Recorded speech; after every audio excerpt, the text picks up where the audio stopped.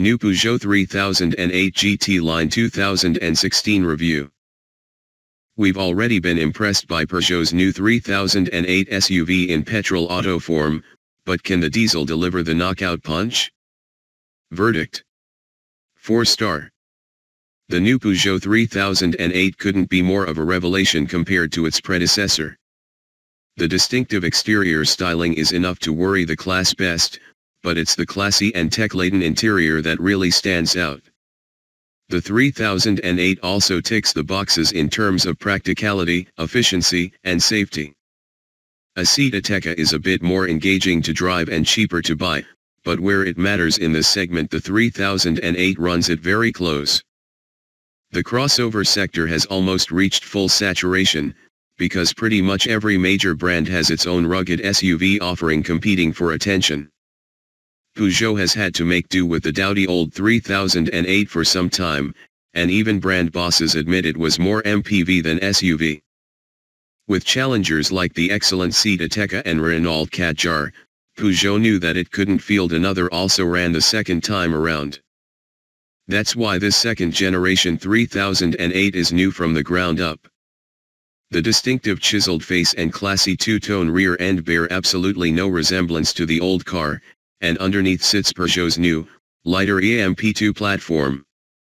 Some of the powertrains are familiar, although they've been revised to improve refinement and power delivery.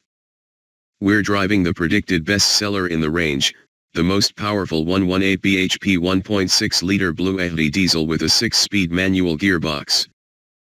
Our first chance to try the 3008 in the UK was a left-hand drive 1.6-liter petrol automatic. While the powertrain was fundamentally fine, its high emissions and price tag don't represent Peugeot's SUV in its best light. More buyers are expected to opt for the more modest diesel and spec the 3008 up to the GT line trim we have here. Its price of £27,345 still doesn't look cheap, at around £3,000 more than a Seat Ateca First Edition, but Peugeot is promising that finance deals will be more competitive. The 1.6-liter diesel is an impressive unit. As in other PSA models which feature it, the punchy torque delivery belies its modest size and performance in the 3008. It's also commendably smooth, with an intrusive diesel rattle only evident right at the top of the rev band. A 0 to 62 miles per hour time of 11.2 seconds may not sound spectacular, but it feels faster than the figures suggest. Helping you make the most of the performance is a manual gearbox that's less notchy than we've found in other Peugeot models like the 308 hatchback. And as this 3008 is considerably lighter than the old car, it's no surprise that efficiency figures appear very competitive on paper. A combined 65.7 mpg and CO2 emissions of 104 g/km compare favorably with the 1.6-liter Seat Ateca diesel's 64.2 mpg and 114 g/km. The rest of the driving experience is commendably good. The steering is light but accurate, and the 3008 feels keen to turn in, with strong front-end grip levels, even in the wet. Sport mode makes the throttle more responsive and the steering heavier, although the artificial engine note pumped through the speakers won't be to all tastes. Body control is tidy, too, and although the Ateca feels more involving at times, the Peugeot still offers a good blend of ride and handling. Even with the 18-inch alloys on our test car, rough tarmac is isolated from the cabin pretty well. Big bumps and really rough roads can cause the odd thump to make itself felt, however. There's a touch of road and tire noise, but it's no worse than any similarly shod rivals, and wind noise is notable by its absence. It's not the driving experience that's paramount for buyers in this segment, however. Potential 3008 customers are likely to be swayed by the classy, attractive interior design. Peugeot is introducing the second generation of its controversial iCockpit driver-focused cabin design on the 3008, with a number of key improvements. All models now get a 12.3-inch digital instrument display across the range. It features slick graphics and can be customized to show a mixture of instruments, navigation maps, and trip info.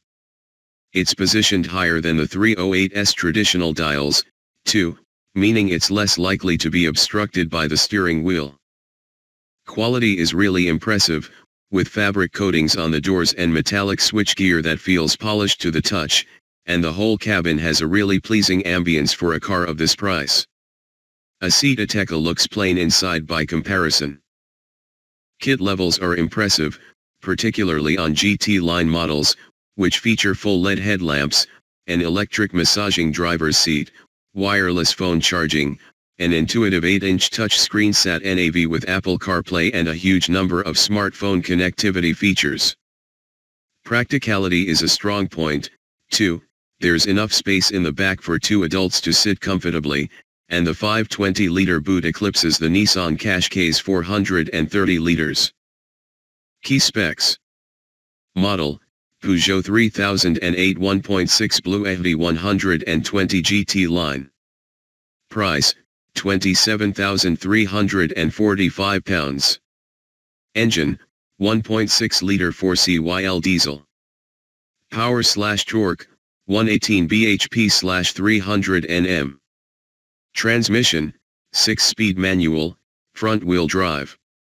0 to 62 miles per hour, 11.2 seconds. Top speed, 117 miles per hour.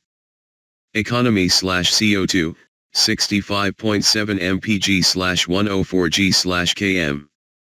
On sale, now.